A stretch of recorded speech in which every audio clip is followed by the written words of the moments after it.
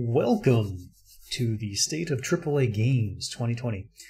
Now, the previous 2019 version that I did of this was the state of the game industry, but this year I thought it would be good to talk specifically about AAA games. And the reasons why are myriad, and you'll understand pretty quickly. So let's get into it. So games as a service and how game players continue to get fucked and how devs F themselves. The problem with games as a service is that you're treating players as consumers and numbers instead of human beings. And the problem with these big corporate entities and executives is that they don't recognize that they're doing that. And so everything becomes this burning fire that destroys everything when it comes to getting a game out and making sure that it's high quality enough that people are going to enjoy it.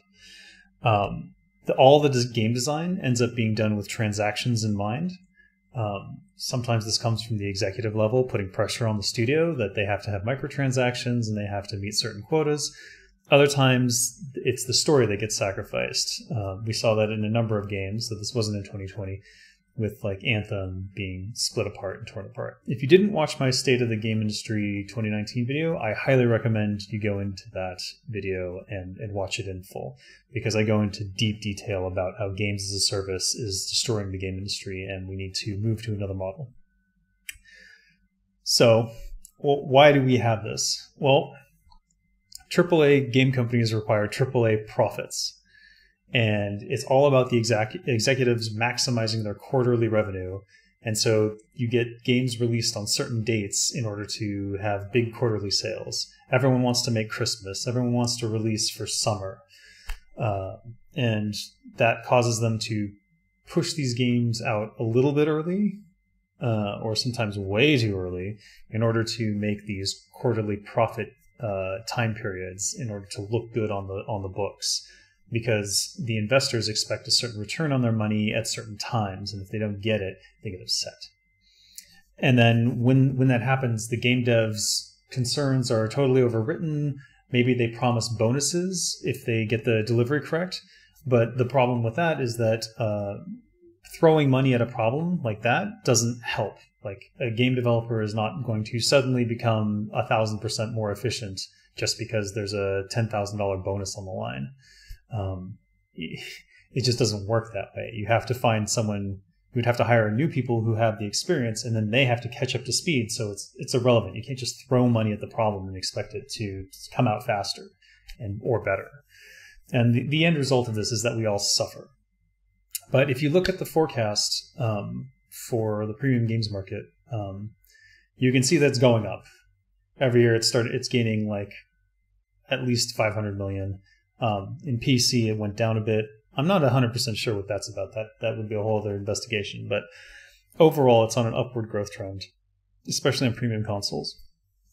And the issue is that despite the shortcomings that all of us as players have seen, when they release these games, we still give them our money. So Cyberpunk 2077 came out. There's a good article on inverse.com by Thomas Franzes. You should read that. There were 8 million pre-orders, and overall they've done 13 million in sales. Now, that doesn't take into account the returns, but I'm imagining it doesn't really matter, because once you're in the millions of sales, you've already done quite well.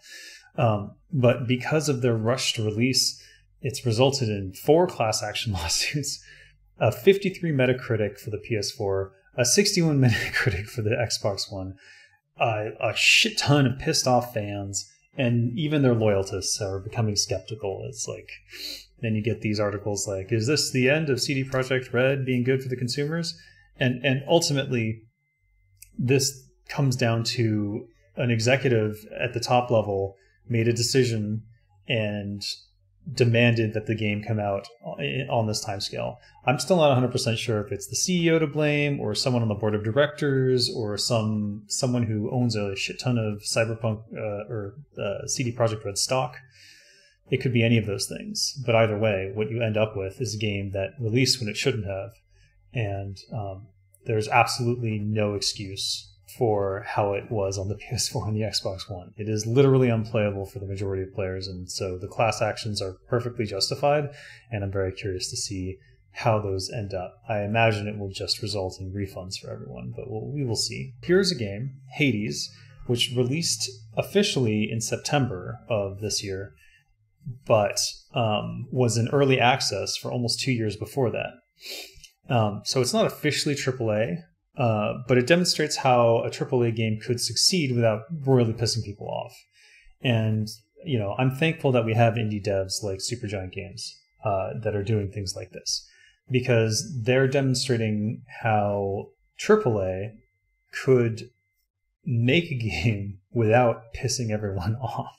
So what does early access do? So it allows the people who are interested in the game who don't care about the final polish and who don't care about the complete story. They just want to play something new and try it out. It allows them to get in early and sort of give feedback and gives the bunch of data to the developer. And it starts to build this like slow roll of hype. It's like, I see how this game could be good with another layer of polish or multiple layers of polish,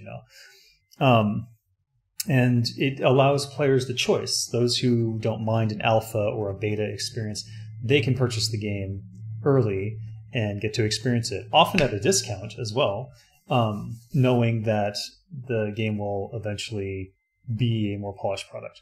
In the case of me, I purchased an early access but chose not to play because I have loved every Supergiant game before this, not except for Pyre, but I loved all their other games, and so I knew that I was going to eventually have a fun experience, or at least an experience that I would enjoy. So I bought in early access in order to get the discounted price, and then I played when it was full release.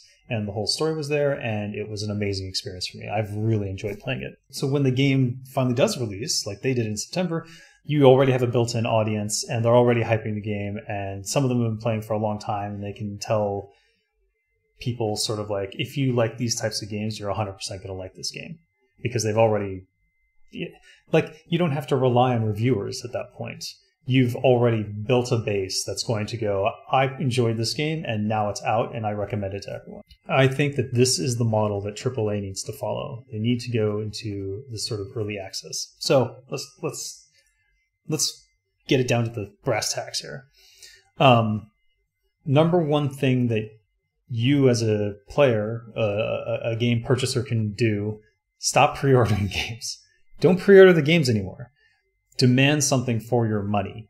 And in my opinion, the solution to that is early access. If a AAA game has an early access period, you can go play it. It's the same effectively as pre-ordering, except you actually get to play the game. And then at that point, if there's something wrong in the early access period with the overall game, then you can push back. You have a chance, an opportunity there to improve the game. And this sort of gets rid of the cycle of overhype and then a bug-ridden release and then a disappointed fan base and then a series of rushed patches and fixes that don't work. So the obvious solution to AAA's current problem of this cycle of overhype, bug-ridden releases, and then just a myriad of patches that sometimes frustrate their players, because even when you start patching these bugs, the players are not necessarily getting their thing that they're upset about focused on, because some things take longer than others. And so you just get this long cycle of negative feedback and attacks against the game and Metacritic bombings and all this shit. Whereas in early access, players know exactly what they're getting into, and then they love you for doing what they say. But there are some problems with early access. So for consoles, they just don't do early access. There's no way, like, we have the potential to do it. You can do a digital early release now on consoles. It's just that I don't think Sony and Nintendo and Microsoft allow for this, and they should. They absolutely should, because it's going to help them too. Imagine if Cyberpunk 2077 had an early access phase for PS4 and Xbox One. There's no way they would have released with the way that things were playing on those consoles. and thus they would have avoided the entire fiasco. So I hope that Microsoft, I mean, they're not going to listen to me, but I hope that Microsoft and Sony and Nintendo all consider this concept of early access and moving it on, adopting it for console systems. Otherwise, they're always going to have the worst version, because PC has the ability to do early access, and often game studios do early access, or at least some form of demo or beta, and then they get feedback from that, and that changes what they end up shipping. It also does open the game to a negative feedback loop. That is, that there's a small group of players who might go into early access and start dictating what they want, and it might not be what's best for the game. And then the last problem is the spoilers. So if you're trying to protect your storyline and stuff like that, or if you've written part of a storyline and part of it's in there and people start guessing the ending to the game, that can be upsetting to devs, but you know what? Get over it. If people guess the ending to your game, who cares? Just do it, because no amount of spoiler is going to ruin the game as compared to releasing and it being a buggy piece of shit. So that's just how it is. There is one alternative to early access that I was thinking of, and this is simply up to each studio to have a higher standardized requirement for release, to have the discipline not to release before that, to ignore the quarterly deadlines. And some studios have done this successfully in the past. Blizzard Entertainment, for example, when I worked there, was very good about saying it's done when it's done, and we did not try to force it out early. We did have 0-day patches and things like that, and things have gotten progressively worse since then, but it's still a studio that largely adheres to the idea that if the game is not good enough for us internally, then we won't ship it out. And that in the past has been a large part due to quality assurance feedback. And so I'm saying make QA great again. I think every studio should have its own quality assurance department, and that it should consist of not just people who are good at QA, which is sort of its own discipline, but also people who are game players and enthusiasts for the game. Because that will give you a lot, like if they're reacting negatively, then stop it, don't ship. So that's all I have to say about the state of the AAA game industry currently. I really want to push this idea of early access. If you think it's a good idea, I recommend actually going to various forums for whatever studios you are a fan of and posting there like, hey, I'd like to see an early access for your next big game. Hey, I want to have early access on consoles. Maybe you know people at Sony or Nintendo. Maybe you can message them. If other game developers are watching this video, please contact Microsoft and contact Sony and contact Nintendo and demand that they have a digital early access availability for your game. Because I've seen the future, and it is early access. Hades has sort of proven the model in the best way possible. And I think all AAA games should adopt it. And I think it will lead to better communication with the player base, better final releases, and it will prevent negative feedback loops that you get from early releases or trying to make a quarterly deadline. And while I understand that quarterly deadlines are good for looking on, it's important to meet them to look good on paper in terms of the value of the company, but ultimately they are destroying the value of your company by undermining the way that people view your company. So that's all I have to say about that. Hope you enjoyed it, and have a pleasant day.